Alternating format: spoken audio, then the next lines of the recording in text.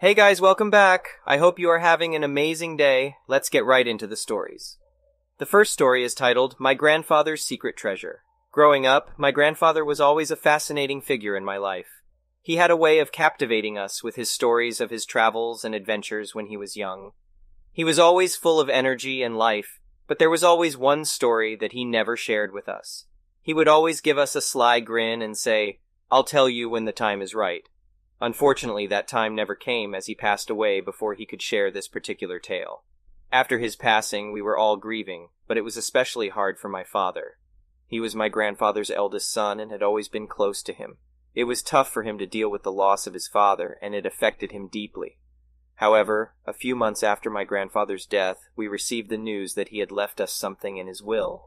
We were excited to see what he had left us, but we were also filled with a sense of sadness, as it was a painful reminder that he was no longer with us.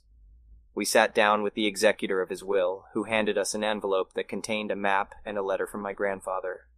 The letter explained that the map led to a treasure he had hidden many years ago. He had always wanted to share this story with us, but he wanted to wait until he was sure we were ready to handle it. The map led us to an old, run-down house on the outskirts of town. The house was abandoned, and it looked like it had been that way for many years.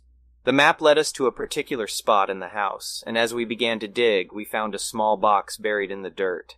It was locked, but luckily we found the key on the map. As we opened the box, we found a letter from my grandfather that explained the significance of the treasure. He had been a soldier in World War II and had been stationed in Germany. During his time there, he had come across a stash of gold coins that had been buried by the Nazis. He had taken some of the coins and hidden them away in that box. We were all shocked and excited by this discovery, but we also knew that we had to be careful. We didn't want to attract attention to ourselves or the treasure, so we agreed to keep it a secret and divide it amongst ourselves. Years went by and we all went our separate ways, but the memory of that treasure stayed with us. One day, my sister and I decided to revisit the house and see if there was anything else we could find. As we made our way through the house, we stumbled upon a locked door. We knew we had to find a way to get it open, so we searched high and low until we found the key. As we opened the door, we found ourselves in a room filled with treasure. There were jewels, gold coins, and stacks of cash. We couldn't believe it. We had hit the jackpot. We quickly filled our bags with as much treasure as we could carry and made our way out of the house. However, as we were about to leave, we heard footsteps behind us. We turned around to find two men who had followed us into the house. They demanded that we hand over the treasure, but we refused. We tried to make a run for it, but the men were faster and stronger. They tackled us to the ground, and we struggled to fight them off. Just as we thought it was all over, a police car pulled up, and the men fled. The police officers helped us up and took a statement from us. We told them everything, and they promised to investigate. We made our way back home, shaken but relieved that we had made it out alive. Over the next few weeks, we received updates from the police. They had managed to track down the men who had attacked us and had arrested them. They had also recovered a significant amount of stolen goods from the men, which included items from other burglaries they had committed. It turned out that they were part of a larger criminal ring that had been operating in the area for years. The police also asked us to provide more information about the treasure we had found. We gave them all the details we could remember and explained that it had belonged to my grandfather. The police were impressed by the story and told us that they would do their best to investigate the origins of the treasure. Months went by, and we had almost forgotten about the treasure and the police investigation until we received a phone call from a detective. He told us that they had managed to track down the origins of the treasure and had discovered that it had been stolen from a museum during World War II. The treasure had been looted by the Nazis and had been missing for decades. The detective also told us that the museum was grateful for our assistance in recovering the stolen items, and that they had decided to award us a small portion of the value of the treasure as a reward. We were thrilled and felt honored to have been part of something so significant. The money we received from the museum reward was significant, and we decided to donate a portion of it to a local charity that helped war veterans. It felt like the right thing to do, and we knew that it was something that my grandfather would have been proud of. The rest of the money was divided amongst us, and we used it to pay off our debts and invest in our futures. We made sure to honor my grandfather's memory and use the treasure for good. Looking back on everything that had happened, we realized that the treasure had brought us closer together as a family. It had also given us an opportunity to help others and make a difference in the world. We knew that my grandfather would have been proud of us, and we were grateful for the experiences that we had shared. In conclusion, the discovery of my grandfather's secret treasure led us on an unexpected adventure that taught us valuable lessons about life, family, and the importance of doing what is right. We learned that sometimes the greatest treasures in life are the ones that cannot be measured in material wealth. We will always cherish the memories of this incredible journey and the legacy of my grandfather that inspired it. In my opinion, this story about the discovery of the grandfather's secret treasure was quite intriguing. The way the treasure was hidden away for years and the excitement of finding it really caught my attention. The addition of the dramatic twist with the two men trying to steal the treasure and the police investigation added an extra layer of suspense to the story. I also appreciated the update on how the family used the treasure for good and the significance of the treasure's origins. The next story is titled, The Battle Against My Negligent Neighbor, How I Fought for My Rights and Won. Living in a peaceful neighborhood is a dream for many of us. However, it can quickly turn into a nightmare when one negligent neighbor can disrupt the tranquility of an entire street. Unfortunately, this is what happened to me when my new neighbor moved in next door. At first, everything seemed fine. My neighbors seemed friendly enough, but it wasn't long before I realized that they were complete slobs. Their backyard was littered with trash, and it wasn't just bags of garbage, but old furniture, toys, and other discarded items. The stench was unbearable, and the sight of it made me feel anxious and angry.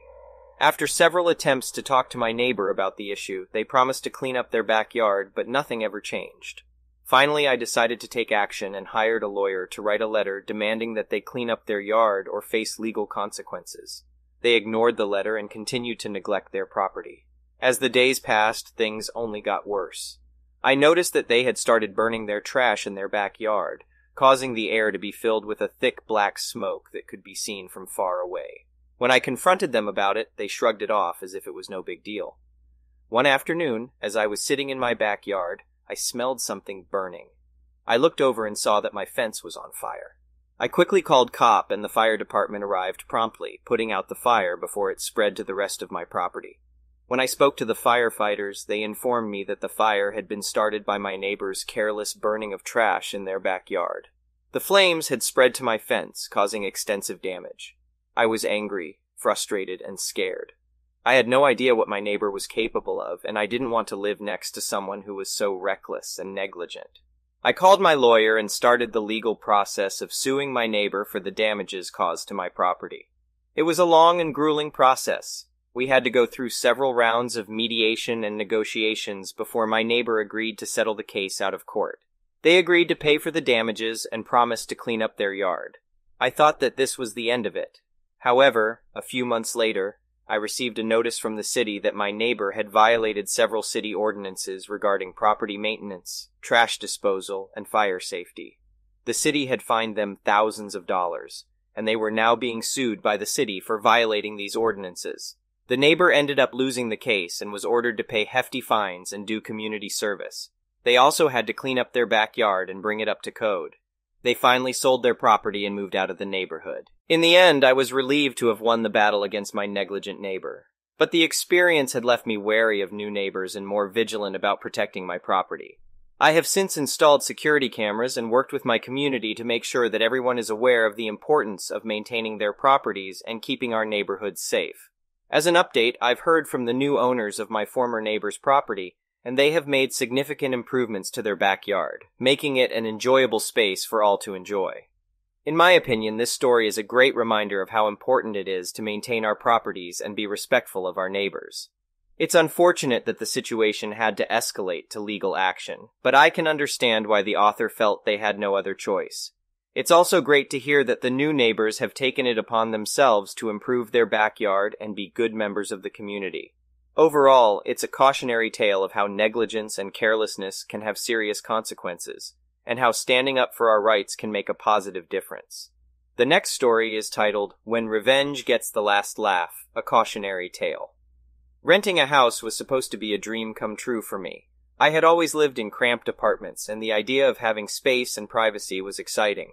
But my joy was short-lived when I met my neighbor, Mike. From the moment I moved in, Mike made my life a living hell.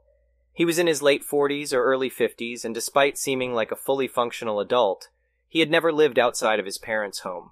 He spent every possible minute cleaning or admiring his truck, so he practically lived in the driveway.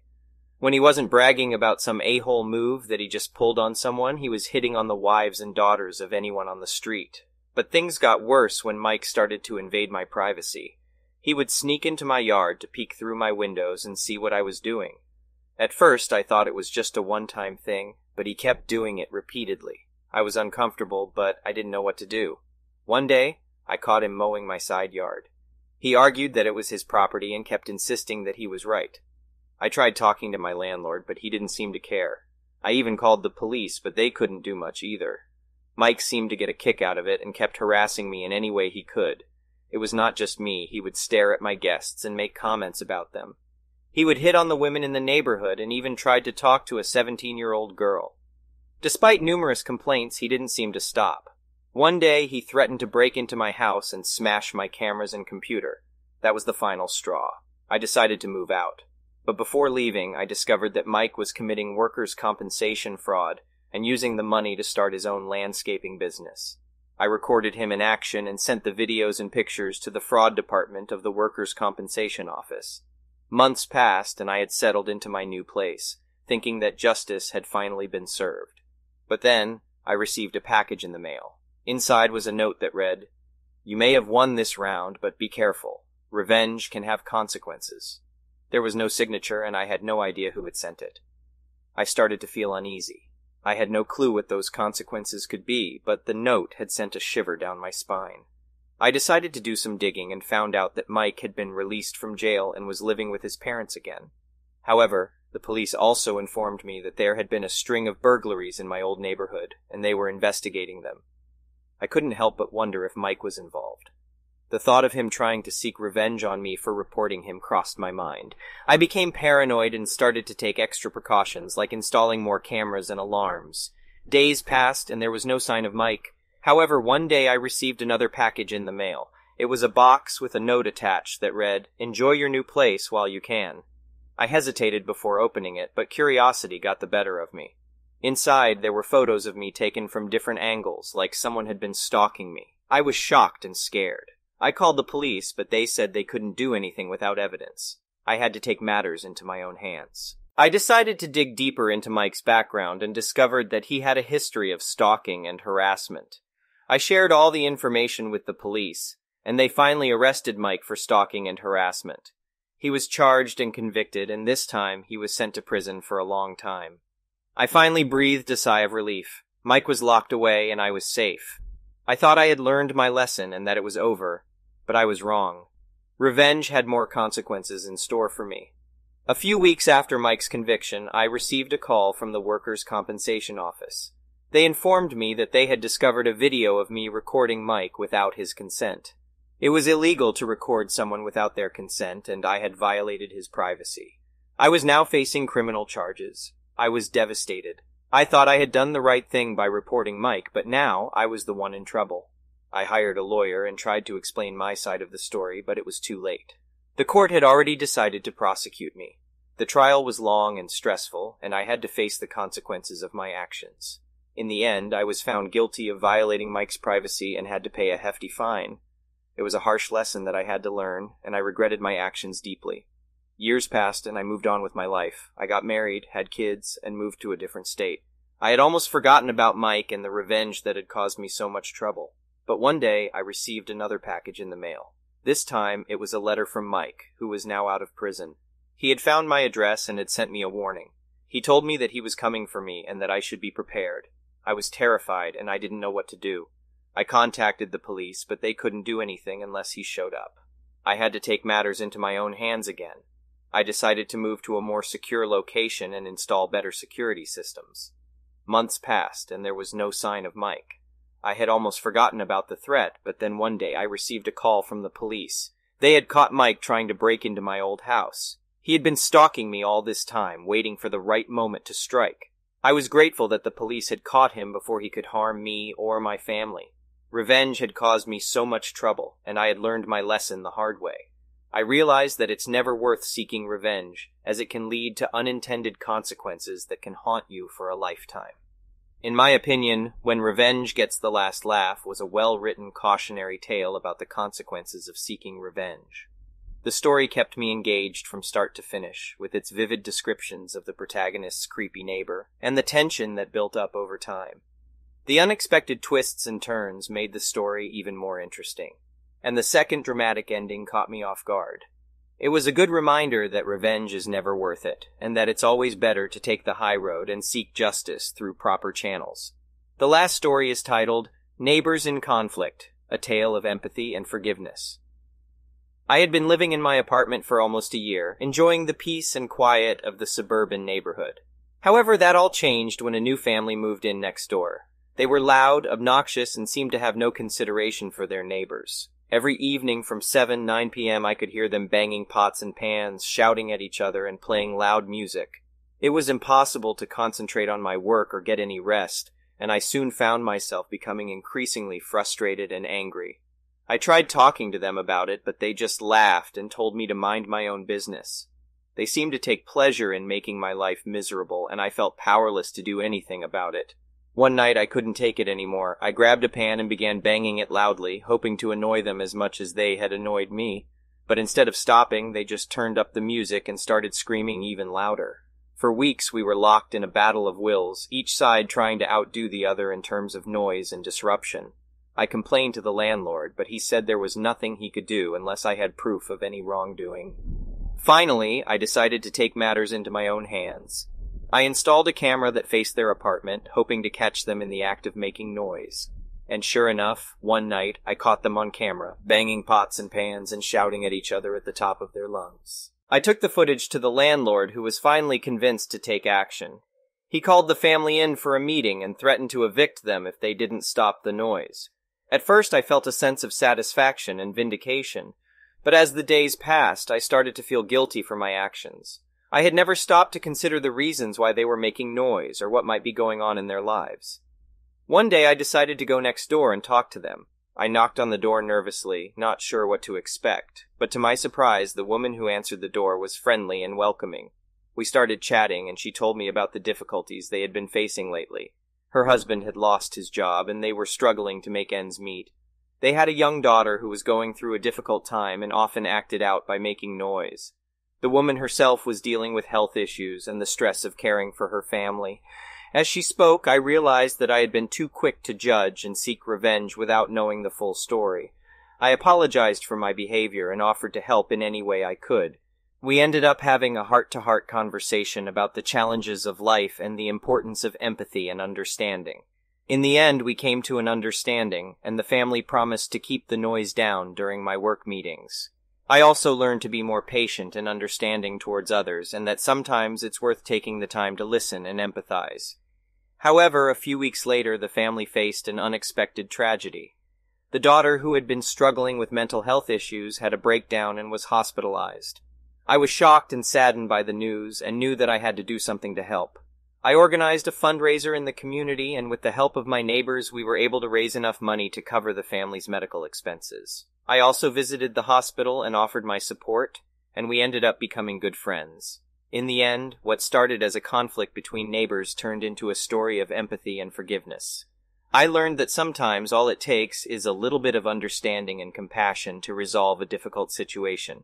I also learned that behind every action, there is a story, and that we should always take the time to get to know our neighbors and understand their circumstances before jumping to conclusions.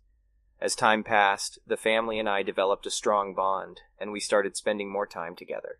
We would have dinner parties, BBQs, and even went on vacation together. It was hard to believe that just a few months ago we were at each other's throats. Looking back, I realized that our conflict had brought us closer together, and that sometimes it takes a little bit of adversity to build strong relationships. I was grateful for the lessons I had learned and the friendships I had made, and I knew that I had grown as a person because of it. Update. Several years later, I received an unexpected call from the woman next door. She sounded panicked and asked if I could come over immediately. I rushed over to their apartment and found the family in tears.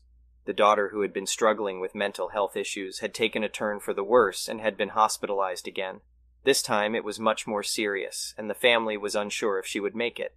I stayed with them for hours, offering my support and comfort. We prayed together, talked about old times, and reminisced about the moments that had brought us together.